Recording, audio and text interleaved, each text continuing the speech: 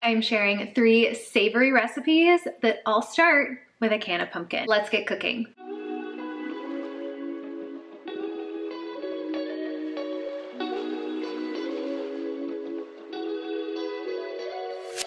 First recipe is for creamy slow cooker pumpkin soup with rosemary. It may take the longest, but it is the simplest. Like, we're literally just throwing things in this pot, we're setting it, and we're walking away and we're doing whatever we want to do. You do need at least a 6-quart slow cooker. Only prep that we have to do for this recipe is just to chop an onion.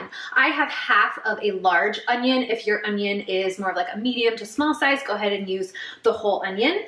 And we are just going to give it a really rough dice.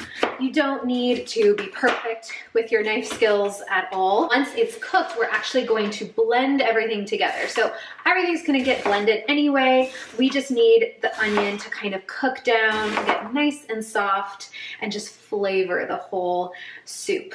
That's just gonna go in the bottom of the pot. Of course, we have to add pumpkin. So I am using 2 cans of 100% pure pumpkin. These are 2 15-ounce cans. Just make sure you get 100% pure pumpkin and not pumpkin pie mix. What I love about pumpkin is it's really high in vitamin A. And if you saw my video on acne and skin health, you know how important vitamin A is in the diet, and it's a superfood when it comes to vitamin A. It also has a lot of vitamin C, a lot of B vitamins. It's also high in fiber, and it has a lot of water content. So you're actually only getting 50 calories for a half a cup of pumpkin.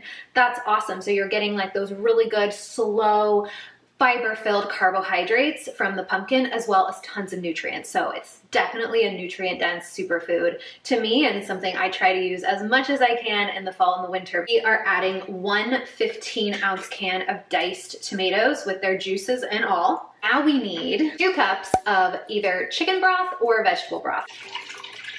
Now we just need to add our spices. Using 1.5 teaspoons of salt, 1 teaspoon of dry oregano, and then a 1/4 teaspoon of cinnamon. Pumpkin and cinnamon goes so good. And we're not adding any sweetener to this, but the cinnamon will just like give this like little kick of sweetness, this little extra, and it's just a 1/4 teaspoon, so you hardly notice it, but it definitely makes a difference. It's gonna kind of help the slow cooker out by stirring it up a little bit, making sure all the pumpkin is incorporated and the broth is incorporated. This is gonna cook on high for 4 to 6 hours or on low for 6 to 8 hours. When this is done cooking, I'll show you my secret ingredient that I use to make it nice and thick and creamy and luscious without adding any dairy. Let's go ahead and finish my creamy pumpkin soup with rosemary. It is now done in the slow cooker, so it's been cooking for 4 hours on high. So I'm ready to finish it off with 2 more ingredients. So to make it nice and creamy and bump up the fiber, bump up the protein, we are going to use 1 can of cannellini beans or 1 can of white beans. And I've just rinsed and drained them already because you don't want to add the bean liquid from the can into the soup. Also got my rosemary sprig here. Peel all the leaves off. I'm gonna chop them up. You need about 2 tablespoons, and we're going to add that in after we blend the soup with an immersion blender. So this is one of my favorite kitchen tools to have on hand, especially in the fall and the winter when I'm making a lot of soups. And it's great for making salad dressings. So it's so nice because then I don't have to throw things into the blender, especially really hot soup. I'm just gonna take this and basically puree the soup, and it's gonna be nice and creamy and yummy.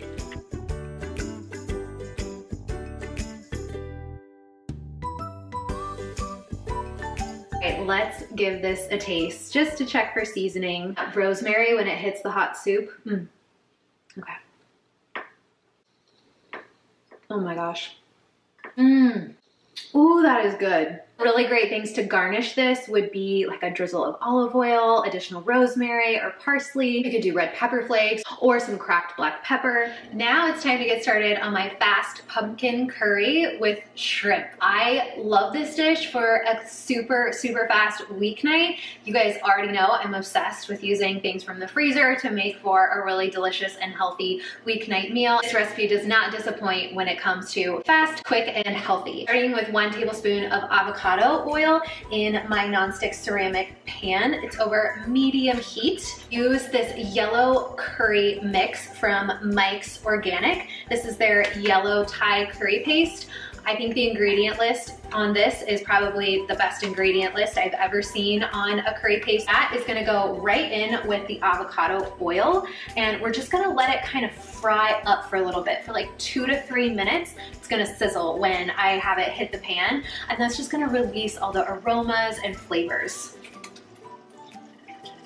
When I first made this for Jack, I was a little nervous because I didn't know if he would like the flavors of curry, but he was obsessed. I didn't even tell him it was curry. He was just like, oh my gosh, this is so good. It's not super spicy. It's just really warming, like for a fall or a winter weeknight dinner. I use a spoon to kind of mix up the curry paste and get it going and frying in the avocado oil. We need to add 1 can of light coconut milk. That is gonna make it nice and silky. Make sure that we're feeling full from this dish and satisfied. In goes our can of light coconut milk. Now we can add our pumpkin. I actually don't need the whole can for this recipe. We just need 1 cup. So I'm gonna measure out 1 cup of my pumpkin. And in 1 standard size can, you get about 1.5 cups, I would say. It's like a little more or a little less than 1.5 cups. So what I love to do with any leftover pumpkin is put it in a smoothie. I love to make one of my protein morning smoothies into like a pumpkin pie spice smoothie. I'll also feed it to the dogs. So I'll put like spoonfuls of pumpkin on top of their breakfast or their dinner, and they love it. That's just gonna go right into our coconut milk and curry mixture. It's just gonna add a really nice sweetness to this curry. Spices are a little bit spicy. Pumpkin is just gonna like sweeten it and mellow it out.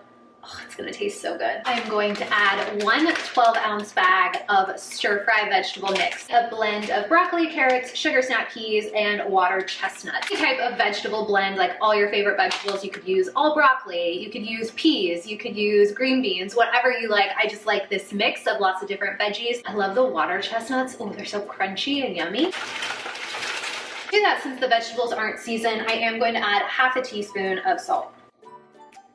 Our protein, we are using frozen shrimp. I like to choose a wild caught large shrimp if you can find it. So I find it at my local Kroger, and you just need 6 to 8 ounces of shrimp. Of course, you can do more or less depending on how many people you're serving. I'm gonna boil the frozen shrimp so that they cook. I don't wanna actually cook the frozen shrimp in with the curry. Frozen shrimp give off so much liquid, it would really water down the curry. So I like to do it separately. I'm gonna go ahead and add my frozen shrimp right into the hot water, and it only takes them like 4 to 5 minutes to cook. You just want to check them to make sure that they're opaque throughout and completely tender and cooked. I'm going to transfer it over here. You can eat this curry many ways. You can enjoy it as is, kind of like soup style. You can put it over rice or cauliflower rice. I have a recipe for cauliflower rice that I'll link below. You could also use something like shirataki noodles or rice noodles or regular noodles, whatever you like. I am going to go ahead and take a little taste just to make sure the seasoning's right. Oh, and it's nice and creamy and thick from that pumpkin. Oh, that is so good. Oh my gosh. Woo! It just warms you up so much from the inside out. I love it so much. My last recipe is a creamy pumpkin pasta with peas. We need to start with our pasta. I love to use a gluten-free pasta, or at the very least a whole grain pasta, or what I'm using today is a grain-free pasta made from cassava flour. So you're actually gonna get a little bit more fiber, a little bit less carbohydrate, and it's just a really great option. I love this brand, Jovial. They make really, really great regular pasta and gluten-free pasta. Using a penne-shaped pasta, you could use rotini, macaroni, whatever you like. So I've got my water boiling, so I'm just gonna go ahead and add 8 ounces of pasta to my boiling water, and I'm just gonna cook based on the package directions. Always add a little bit of salt to your pasta water. While the pasta is cooking, we can make our creamy pumpkin sauce. Of course, 1 can of pumpkin. I'm using 1 15-ounce can of pure pumpkin. Really great play on like a mac and cheese because the sauce is like an orange kind of golden color, like a typical macaroni and cheese. But we are, of course, doing it dairy-free and bumping up the nutrition with the pumpkin. A 1/4 cup of coconut milk. I'm using a full fat coconut milk for this recipe, but you can use light, regular, whatever you like. We just need something creamy, something with fat in it to give you that silky like mouth feel that you get from like a traditional mac and cheese. The pumpkin is very low in fat, hardly any fat at all. So we do need to add some type of fat to the sauce. In addition to the coconut milk, we're gonna add about 2 tablespoons of tahini. Tahini is just raw sesame seed paste, and I love it as a replacement for any type of nut butter. My younger sister has a nut allergy, so I'm always thinking of ways that I can use seeds rather than nuts. But of course you could use like cashew butter. That's a really nice mild flavored butter that you could use. And this is what is gonna give us our salty, cheesy flavor. We need 1/3 cup of nutritional yeast. Nutritional yeast is something I used probably daily for the few years that I was completely plant-based. I still love it. I still use it very frequently. It's low in sodium and really high in B vitamins. It just has this lovely, salty, cheesy, nutty flavor that goes so well in dishes like this where you're trying to keep it dairy-free and really bump up the nutrition. So 1/3 cup of nutritional yeast going right in, a teaspoon of salt, 1/2 teaspoon of onion powder, and 1/2 teaspoon of garlic powder. Some cracked black pepper. Because the sauce is really thick, what we need to do to kind of thin it out and get all the ingredients to kind of incorporate together, I'm gonna pull 1/2 cup of the boiling pasta water out and put it into the sauce. Just about 1/2 cup. You don't even have to blend this sauce. We can just whisk it together, so no need to get a blender dirty. At the end of the cooking time for the pasta, I'm going to add 1 cup of frozen peas. I love to add something green to a recipe, so you could use your favorite vegetable. I liked the play on like pumpkin pasta with peas, so like all the peas. You use broccoli, green beans. So that is how easy our creamy pumpkin sauce was. Pasta is almost done, so I'm going to go ahead and add the peas. Since we're using frozen peas, they're gonna cook so fast. They're just gonna thaw right in with the boiling water.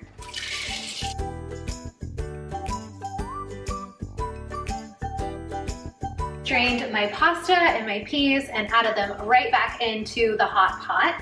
Now we're going to add in our sauce. You could certainly add a protein to this pasta dish. You could serve it either on the side or in with the pasta. Something like chicken would be really nice, or a piece of salmon on the side. I like adding it right back into the hot pot because there's still a little bit of pasta water in there, and the hot pot heats the sauce through, and so you're pretty much ready to serve. I'm so excited for this.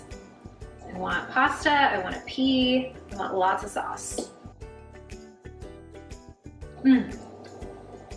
It's so creamy, really savory from the onion powder and the garlic. You can make it as salty as you like to. You could add a little bit more salt. You could actually sprinkle on a little bit of nutritional yeast over the top, just kind of like how you would do like with Parmesan cheese. I love doing that. You could add red pepper flakes. You could add more pepper to kind of spice it up. So many different things you can do with this pasta. Oh, that is so, so good. So creamy. Another easy, super weeknight meal that's packed with the nutrition from pumpkin. Make sure you check the description down below for all the links to the recipes so you can pin them for later, and the actual written out recipes. I'll leave a link to my Amazon shop where I have in categories all of my favorite food and kitchen utensils. Comment down below and let me know which recipe is your favorite and which one you want to try first. Like this video if you want to see more recipes like this. Just subscribe if you haven't already, and tick the bell so you get notified when I upload new recipe videos. I will see you soon for another one.